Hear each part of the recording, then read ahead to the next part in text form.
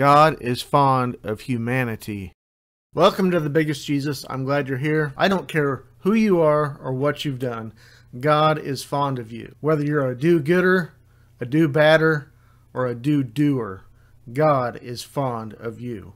Before we go any further, it's definition time! Fondness, or to be fond of, comes from the Greek phileo.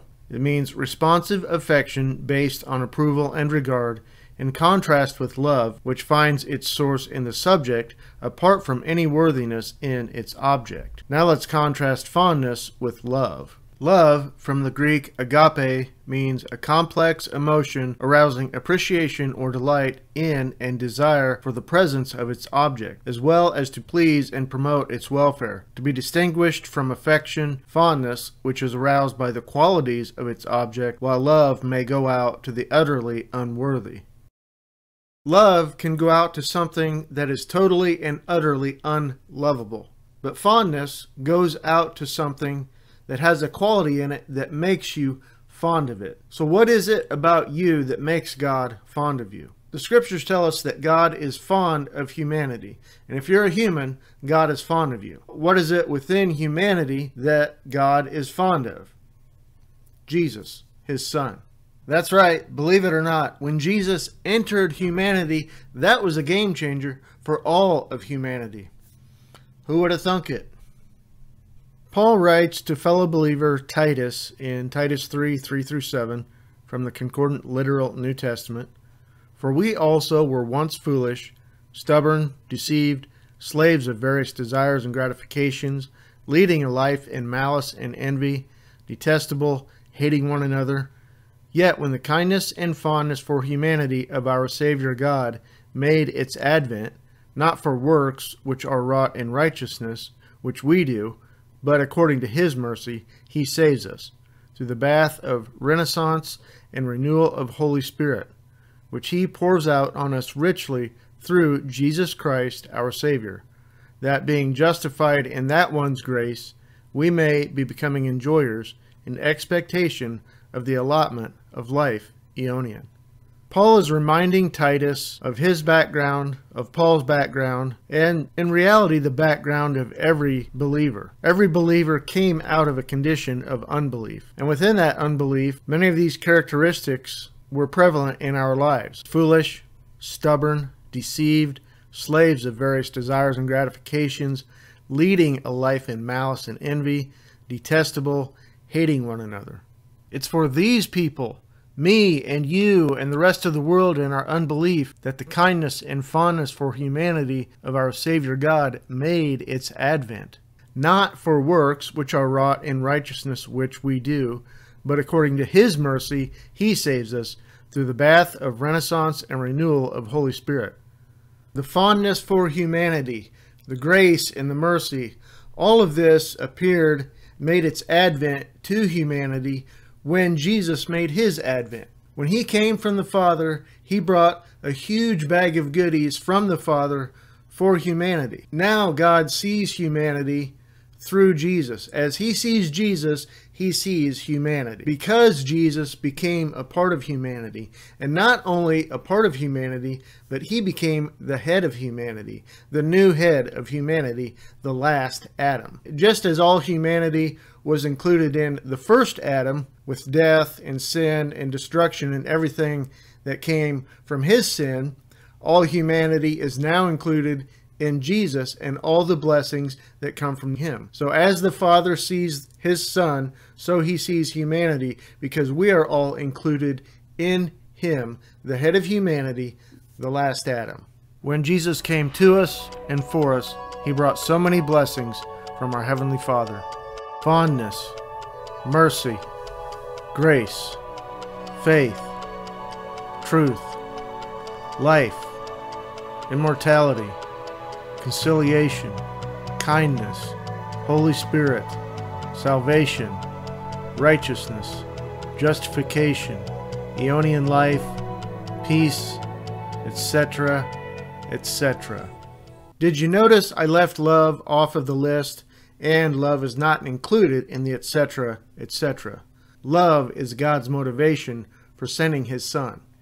And no, we are not worthy of his love, but he loves us anyway.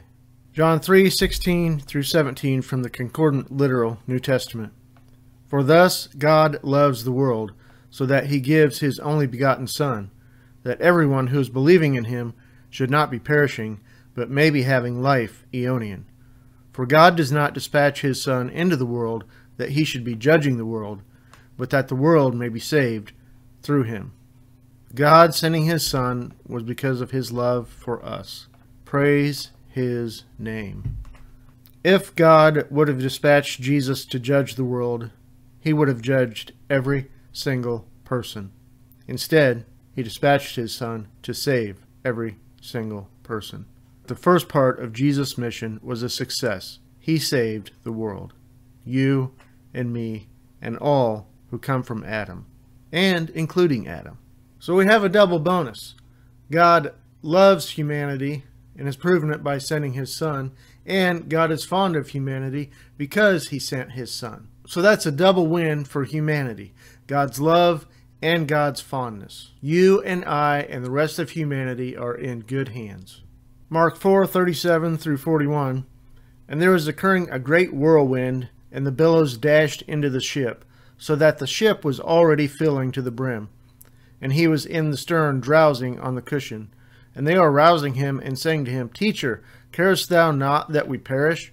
And being roused, he rebukes the wind, and said to the sea, Be silent, be still. And the wind flags, and there came a great calm. And he said to them, Why are you so timid? How is it that you have no faith? And they were afraid with a great fear, and said to one another, Who consequently is this, that even the wind and the sea are obeying him? There was no way in hell or in heaven that that boat was going down with Jesus on board. In the same way, humanity is safe and secure because Jesus is on board in humanity with us. The wind is whipping around us. The billows are dashing into the boat. The world is filled to the brim with evil. And it may seem as if God is not doing anything. It may seem as if God is drowsing. He's not. We are safe and secure in his hands. And someday he will say to this wicked eon, Be silent, be still, and there will come the great calm from God, for he is able. Remember that list of negative traits from Titus that is common in much of humanity? Foolishness, stubbornness, being deceived, slaves of various desires and gratifications, leading lives in malice and envy, detestable and hating one another. Obviously, God is not fond of those traits within us. He is fond of us because he is fond of his Son, and Jesus is part of humanity. But as we continue to grow in our relationship with Jesus and our relationship with God, and as he continues to pour through us the fruit of the Spirit, the love, joy, peace, patience, kindness, goodness, faithfulness, gentleness, and self-control, as these things become more and more a part of who we are, God's fondness for us personally will grow as we grow in those traits. So God's fondness for us is not static. It's always growing as we continue to grow and become more like Christ. God was fond of Jesus' disciples because of their fondness for Jesus. John 16:27, Jesus said to his followers, For the Father himself is fond of you, seeing that you are fond of me, and have believed that I came out from God. It starts with belief in Christ, and as we believe in him and grow fond of him, God will grow fond of us more and more. Thank you for watching. If this video has helped you, I ask you to hit the like button so that we can get the message of God's true goodness for all of humanity out to a larger audience. And again, I will not tell your pastor, I will not tell your pastor's wife. Please check out this video next.